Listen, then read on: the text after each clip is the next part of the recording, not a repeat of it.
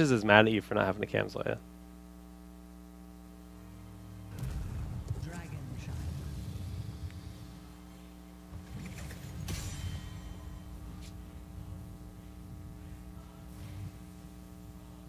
Oh, the lobby's starting. Yeah, we in there. Dragonshire, ladies and gentlemen. First pick, first ban to imported support in the red.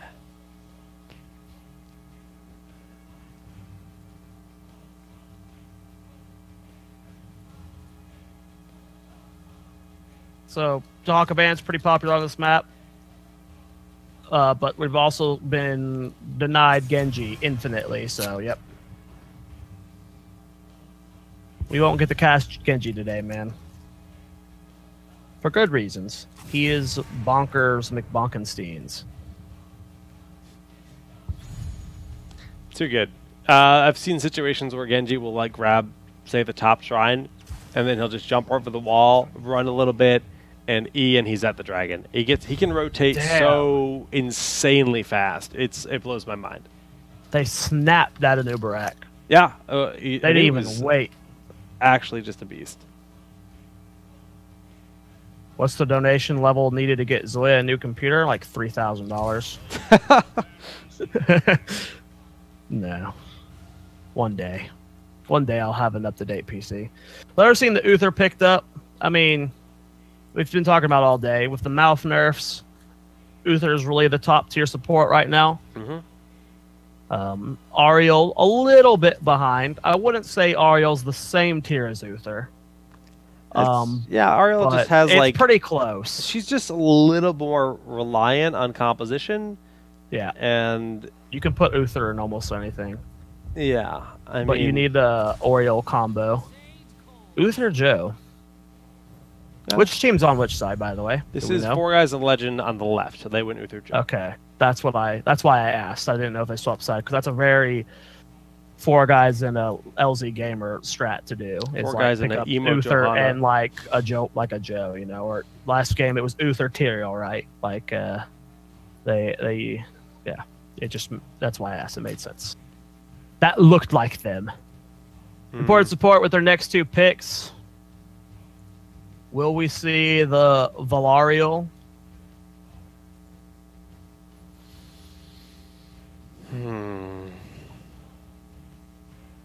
So the thing about Valarial, I think it'd be Guldariel at this point because Gul'dan did really well on this map last time. Yeah, it's a good map for Gul'dan, and if you're already showing Johanna, you're showing blinds that really hinders Vala.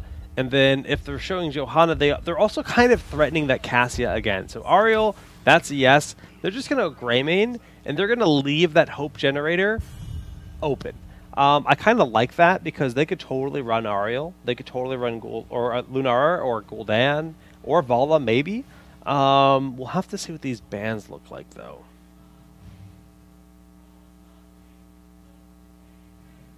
This is the first Grey Main game today, isn't it? Yeah, he's been banned some and then not picked some. Well, we have plenty of globals still available. The Falstad and Dahaka are on the table, so those are potential bans right now. As it is Dragonshire. Globals are valued on every map, but extra valued on the map with the most important shrine control.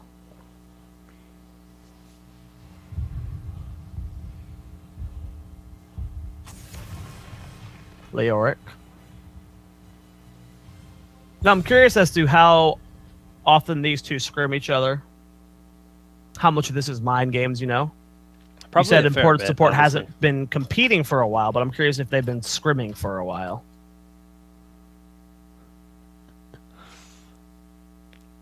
Yeah, I have no idea what their current status is in terms of the... No, stop banning Malthael! Are they hovering him? You can see the hover. I can't. It feels bad. Yeah, they're hovering Malthael. Oh, nope. They swapped to the Dahaka. Okay, we'll just wait till they lock it in. There it is. Okay, it will be the Dahaka ban. So we might get to see Malthael. He's made it through the bans. I'm actually hyped about that. And there's no top lane picked up for 4 guys in a Legend. And They did not play it earlier. They played against it with the Diva. Correct. And LZ's Diva has been pretty on point. So if they're worried about a Mouthville pick, with how well LZ played versus the Mouthville earlier in lane, I could see them just locking in Diva and X here and not worrying about the Mouthville, because LZ did show that he knew how to play around it. And actually kind of punished it. Yeah, he did. Just an update on the other side of the bracket. Buttered Toast is up 1-0 over Firm Handshake. Firm Handshake is DC's Vestige. Firm Handshake beat Flame is lame. Yeah. Nice. They're not a team to sleep on at all. Well, there's the Gul'dan Cassia. Cho'Gall. What did I say about imported support? They're a team that plays Cho'Gall, and I actually wasn't expecting it for whatever reason in this situation, but that is one of the arguably the best target for Ariel, since she's getting hope generated from 2 players. So this is kind of a weird situation, because you look at their solo lane, it's a new Barak, and then it's a roam of Cho'Gall, Ariel, and Greymane. But Cassia has the added bonus of blinds from Johanna, and blinds from any other character, her trait still gets that benefit for the additional power. So the Diablo Bays will have the Harmony. Gul'dan is going to have Mega Clear to help keep up with the Cho'Gall. But how do they kill it? Man, this Leoric ban is really well biting butt right now. Yeah, the Leo ban hurt them. Their own Leo ban ended up enabling this. If Leo was up right now, and I wonder if they would have banned it. The Greymane Snap steals like, all right, well, we got Curse Bullet. Like you said, the Leo ban hurts them. And it's like 4 guys in a legend forgot that imported plays Cho'Gall. Yeah, it was a little oversight. But we got a Mouthville. Hypa. How will that do? I don't know. And it's LZ's Mouthville, too. I'm excited to check it out. Okay. We're going into game number 2, guys, here. 4 guys in a legend up 1-0. And this is Imported Sports' first and only attempt at the Bloodlust qualifiers. And I don't know for sure, because I haven't looked at the stats, but I'm assuming if they don't win this one, their chances are low of making it in. I'm not certain. I don't want to say anything for sure, because there's so many teams teams help their odds if they made it to the finals at least. Yeah, there's just been so many inconsistent teams, like the fact that Raw Boss can flub 1-2, and then as different squads that counts as their points are all just lost, right? So that really makes it a lot different. We got the Angry Cloud, we got the Sad Cloud. Esports, boys. I like the Sad Cloud. Okay, here on the left-hand side, up 1-0 is 4 guys in a legend. Jake Carino. Their opponents imported support, and this is game number 2. So stakes are high. Map is Dragon Shy. You expect that late game, and it's about time that we see this classic Cho'Gall, roam style from imported support once again. Haven't seen it in over a month now. And I love watching them play their Cho'Gall, because they just bully. I'm excited for the Mouthville. I want to see what else they can do with it. The Mouthville we saw earlier got shut down pretty hard. I'm hoping that's not the case here. It's going to be tough, though. Imported, like you said, their Cho'Gall is one to be feared. Yeah, they'll build into that Rune Bomb, and that Rune Bomb will get so farmed up that it's just absolutely explosive. Like, literally, it's something you really got to watch out for. Well, we'll have to see how they plan on playing around the Cho'Gall. Oh man, getting late, Jake. I'm sorry, Zoe, my boy. That's almost a rhyme. Late, Jake. It's close. They both ended with an E. Yay! Yay! Nailed it. Shrines have spawned here, and Slice Blade with the small advantage right now versus Crux in the top lane, doing a good job of bullying the Anu. Bottom lane though, it's gonna be they're gonna need a pick. I feel if they're gonna force the Cho'Gall off of this, and I don't know if they're gonna be able to get it until later in the game. I think this is just gonna be kind of a kind of just like a stalled out, let's soak lanes game until someone makes a mistake. It tends to be how it goes with Cho'Gall. You just try to put the pressure on. I mean, if they can really pressure Ellaheim's mana pool, that can work out well for them, but that's not going to be an easy thing to do when you can roam and collect globes in 2 lanes. Really helps Uther maintain that mana. Ring of Leech has been picked up here for Cassia. Looking for that, all of that sustain. When they just, again, that's just playing on the Johanna Harmony. We do see Black Harvest. Was picked up here for LZ Gamer on that Malthael. The only really kill target they have is FC Ignition. They might be able to get a kill on the Ariel if they try really hard, but it seems too hard. Look at how fast she gets home, though. It's insane. Yeah. She's like instantly getting it topped off. Not the best trade there, coming out for 4 guys in a bad Falstad. In a bad Falstad. Just poking fun at my friend Picante. But Picante's able to secure the bottom shrine here, while Greymane was doing those giants. Yeah, but there's no chance of capturing this versus Cho'Gall. Like, just too much poke available. The Itea now rotating down here to the bottom.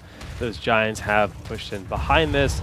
Ignition is going to be able to bait out that corruption, and it has turned red. Swallows Magoo was left alone in a 3v1 situation, but able to play safe enough. Ellaheim so close yet so far from being in range for the Hammer of Justice. They're going to find the rotation with Ariel separated. This is a nice little moment here with the 4-4 in the bottom now, but unfortunately unable to properly get in there to attempt the seclusion, because Cho'Gall, you know, he does have that Surging Fist to really disperse those kind of moments.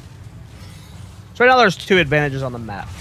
One, the advantage for Important, which is in the rotations, because the Cho'Gall, Ariel, they're just controlling the rotations completely, and 4 guys in Legend can't do anything in it. But the other is the top lane, and Sliceblade has been doing a really solid job versus Crux. He's winning the lane, he's forcing Crux to play very passively, and the towers are out of ammo, so advantage-wise, while more damage has been done... Ooh, Picante might actually die here.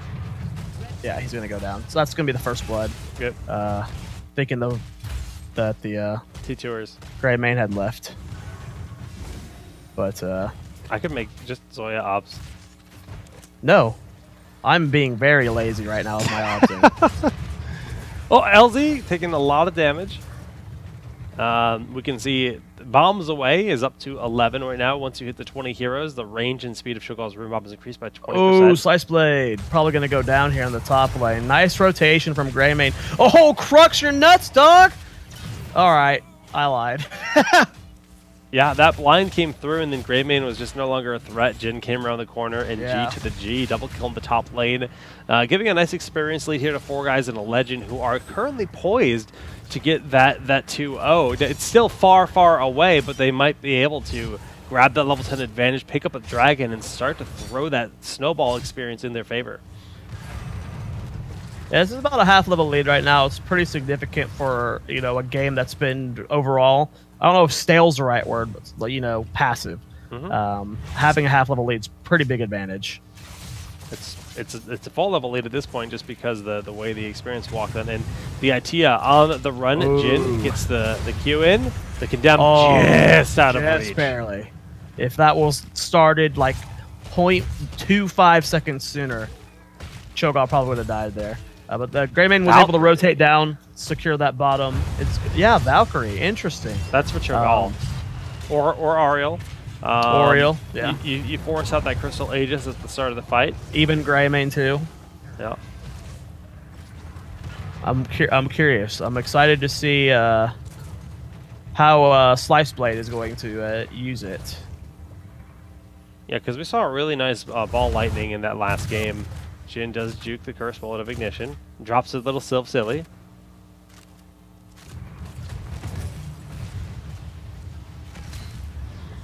Now, how does Tormented Souls fare versus like a Cho'Gall comp? I couldn't tell you. I've never seen it. Not in this situation. In theory, it's better versus like more bodies, right? Right. Well, yeah. I mean, the more bodies means more damage, more sustain from his Q. So technically, it's be worse. That big but of a difference. it's still it's still the better option in terms of the heroic. So. Wow, LZ taking a lot of damage there. And there comes the Shadow Ball volley out. Going after Picante. Elheim going to be body blocking that, though. Switchblade is just, like, laughing at Crux in here in the top. He's like, what are you going to do? This is so nice for... did you call him Switchblade? Slice Blade. I did say Switchblade. I was like, damn, have I been reading this guy's name wrong the entire time? Switchblade is a guy that used to be in the channel all the time. I haven't seen him in a while. Rip Switchblade. I think he plays Overwatch now or something. I'm excited that you know this about the guy. Ah, he's a cool dude. Well, wherever you are, Switchblade, we're thinking about you, man. You're in our hearts and our minds. Gul'dan's going to be capping, or attempting to cap it, but going to back off immediately. FC Ignition going to be securing the Giant Camp again this game for his team, and they don't have much time. If Importer wants to make a play happen, they got about 15 seconds before level 15 is picked up here for 4 guys. And it doesn't look like it's going to matter because LZ Game are going to secure the first Dragon Eye of the game 8 minutes in. Yep, there it is. Jin on the retreat. Shadow Ball volley! Forcing out the D shield. So Jin will be able to walk away 1 for 1 of the ultimates. And that Dragon already wailing away. Level 13 has been attained by 4 guys in the Legend, and they are in the driver's seat. But LZ Gamer not going to be able to finish this off without being contested heavily. You see that Dragon's HP is falling rapidly. Surging Fist thrown in. Where's the punt? Not going to use it. Just going to throw out that final Q as he leaves. Fort will live on. And not the best Dragon there. I like their strategy, right? The plan was to just get minimum value with the Dragon Knight while you split push other lanes. And you could have stalled that out another 40, 50 seconds, right? Mm-hmm. But he just kind of face rolled into that, realized that he couldn't even get it, and then got bodied. So almost a waste of DK there. Surging Fist was used. Nice Curse Blow going in on to Jin, but the Valkyrie pulls it to go back, forcing up that Crystal Aegis. Oh, big damage coming in from Slice Blade, and now with Cho'Gall being locked in, Malthael actually was there to body block if needed. Oh, that was nice. Yeah. Cassie, we're starting to see the value of the Valkyrie here. The Valkyrie forces Aegis to be used on whatever target. Doesn't matter, Cho, a noob, whoever. It forces that to be used, and then they just swap to the next target and kill that person because they're not like, you know, a one-shot burst team. They're, I'm going to kill you because we have a lot of damage team. And that's what happened. Crux, you're ripperoni pepper cheese, man. he had to use Cocoon as well. I mean, it's they're just getting picked apart. Yeah, like that's suddenly a 2-level lead. Definitely a tough spot here. 4 guys in the Legend in a wonderful spot. On the other hand, at 16, they're about to crest on into it. And let's check out that APM, Zoya. Look at that Uther APM. Excuse me. I refuse to call him that. His name's Matre. Damn. Tilted. Butter Toast, based off of the website, says they won 2-0. I don't know if that's accurate. Yeah, it should be. If the website says it, should be good. Butter Toast going to move on to the finals to play the winner of this set. Yeah. Little update for the chat. Level 16 picked up here, 4 guys and a Legend. And that's right as the Shrines are spawning. We'll see if they can make something happen with this. So, pretty significant time window they have where they have a pretty big advantage.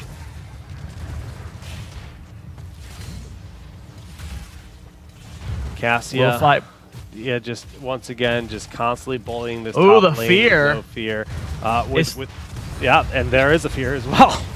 Is Cho'Gall gonna go down here? LZ goes LZ. Shadow Ball volley has been used here, and that's not going to be a kill there. So Horrify and Blessed Shield were both used in that fight, and only Shadow Bolt volley was used from Cho'Gall. So could have been a worse trade. Could have been worse. Or imported.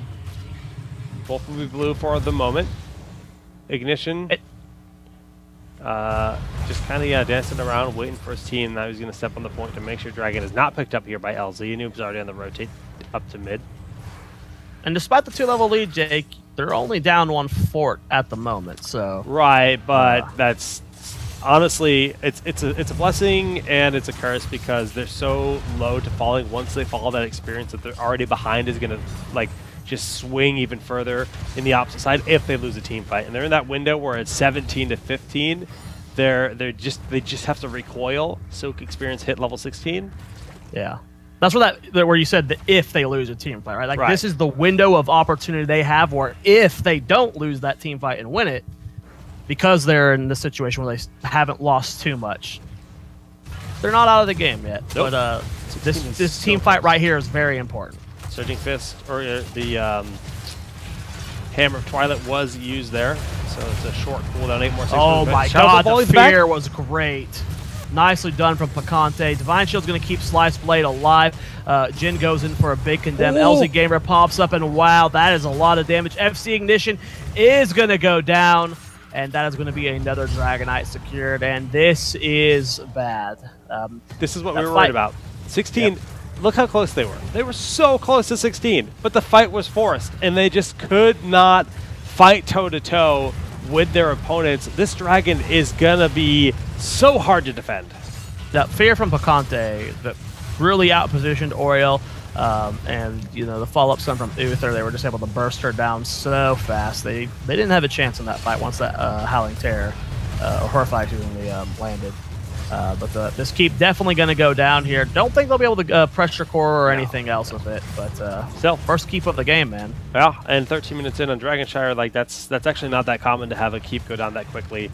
Very strong lead, about 3 levels up. You see the Burrow trying to keep the chase on here. Bless Shield was spent in their attempts to retreat safely. Huge damage as that goes out. When they do manage to pop the Malthael in the backside, they're going to get the double kill onto Cassia. All of the damage has been removed. So this is the moment in which they find an opportunity to try to bring things back. Yeah, I think they're just going to go for, again, this is smart. They're soaking the 3 lanes. They got Greymane bottom, they got Crux top, and then the others in mid. You know, they're maximizing their experience. They need, like, their goal does not need to be, you know, anything but getting 20 as soon as possible.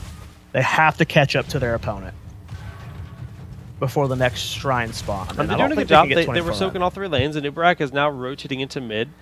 They could snipe some mercenary camps just to get some additional map control. Looks like they're trying to rotate down onto Picante, but no, a cocoon was used. They have to wait for that to expire, though. And Anoob's in position. Damage from the Cho'Gall.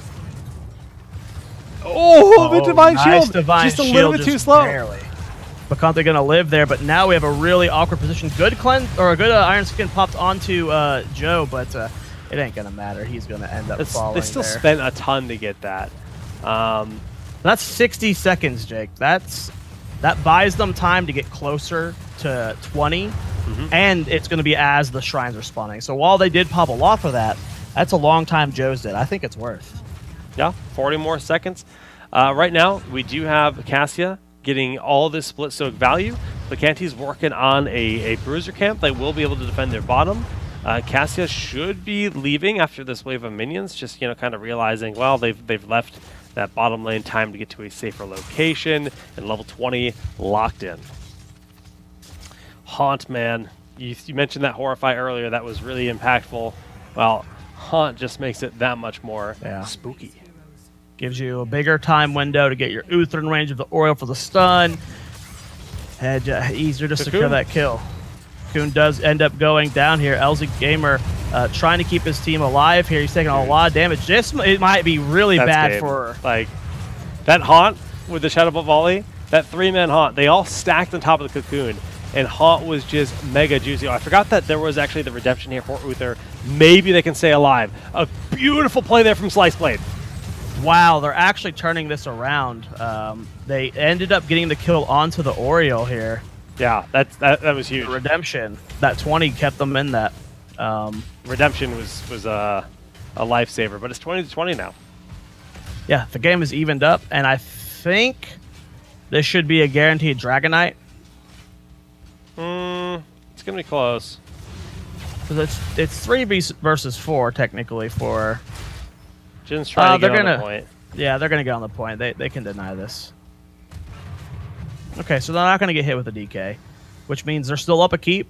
They got knights that did some serious damage top lane, so that keep is exposed now. All right, so good. It was that was like you said. You were looking to call core there, and if that would have gone one more step sour, that was bad for Redemption was a lifesaver, and that's on cooldown for basically forever. 2 more minutes. Basically forever. 2 more minutes. The world Jake lives in. Microwaving a Hot Pocket takes forever. I'm gonna die. All right, Joe on the rotate. They're trying to expose this team without that Johanna. She is their essential front line. You do see Slice Blade, the target of that cocoon. Once again, Johanna going for the safe rotation. They actually accidentally damaged the cocoon, lowering the time frame in which they have to save Slice Blade. And that could, cost them the Divine Shield in return. That's actually really, really tough. They wanted that cocoon to persist so Johanna could get in position. Divine Shield for a cocoon and a Shadow Volley, that gives them a momentary advantage. Yeah, 30 seconds. That's right now, when you're fighting over a dragon, that's a big window. Yeah, so Greymine was able to rotate down, which is good. They were able to stall this out, but looks like they're going to be... Ooh, no one's in position to cap the DK right this second. Greymine might actually be able to sneak it in here if no one gets on the point. This might be a... Are they going to get this? Can anyone get in range of this? No, they can't stop it. Wow. Really sloppy from 4 Guys in a Legend. They could have been able to deny that, but there goes the fear going down. Okay, Slice Blade is the target here of Crux, but he has to back up, get back to safety. Malthael is completely secluded from his team at the moment, too. LZ Gamer just trying to keep the push down. They do have catapults in mid if that's where the dragon goes, but the dragon should push on the bottom. It's already exposed. That's where all the merc camps are. Oh, we do see the damage attempted on the Cho'Gall, but the IT is able to back away. Cocoon has been spent, but the kill is there in Uther, and that redemption not available. Oh, wow. I can't believe it's still down here. But they're turning this around. LZ Gamer doing a lot of damage. The entire backline is getting low, but they have to secure the kills. Will they be able to? They get the kill onto Oriel. Cho'Gall getting very, very low. The DK is turning around to go chase the fight right now. And then he goes back to the keep. Oh, FC Ignition did not know if he should help his team or go for the keep. And now I think Picante might be able to save this. Oh, but they're going for core, Jake. Slice Blade, LZ Gamer. Okay. No one knows what they're doing in this game right now. Yeah, this is a lot of indecision. FC Ignition has some indecision, and they're running back instead of backing. Slice Blade and Jin. They're making the call that if they kill Ignition, that they can just have the advantage of good Iron Skin. Ignition's going to get pulled in from the Condemn. Crux is doing his best to get here, and it looks like the peel might be enough. The dragon is so swift on his feet. All right, so keep for a keep. Both in mid. Structure advantage is tied. Both teams still have a fort somehow. And that was without redemption. Which, as long as Elheim doesn't get picked again, the next fight, they're going to have that redemption. Imagine if they had the redemption in that fight. It's ready. Yep. It would have been game.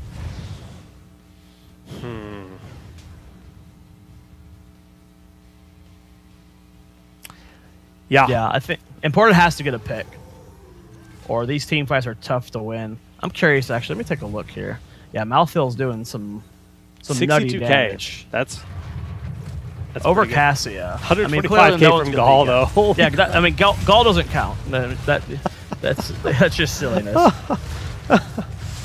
That's so insane. But beating Cassia is impressive.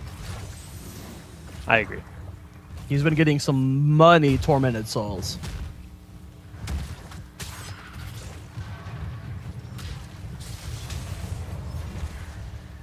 Oh, wow, that level 20 talent's interesting.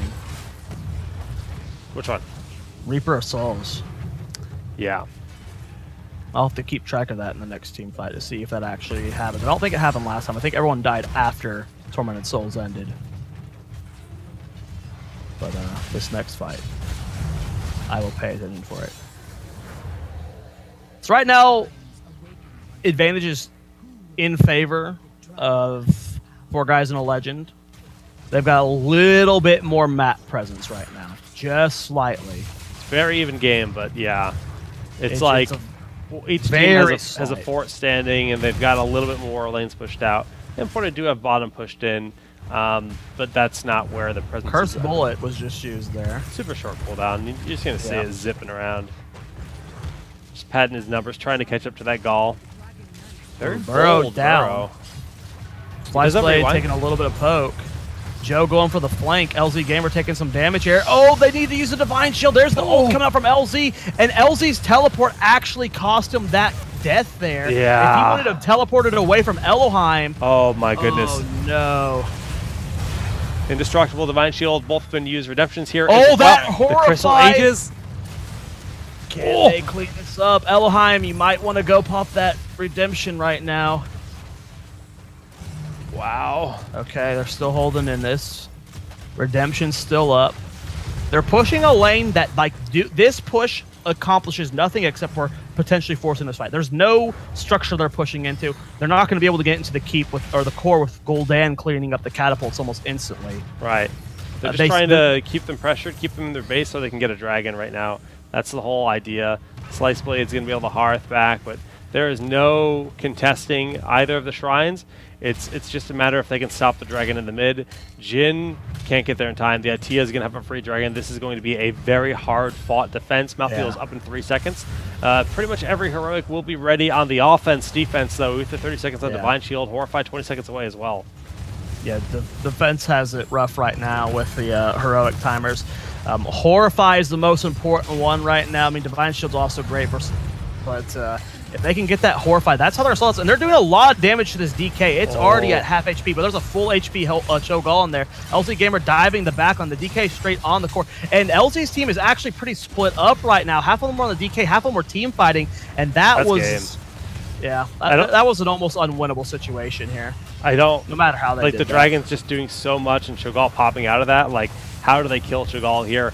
Really well played turnaround. The Horrify comes out just as it comes off cooldown, but the core is at 10%. Burrow in, but the Itea has the DPS, and we're going to a game 3. Yeah. It was a pretty almost scrappy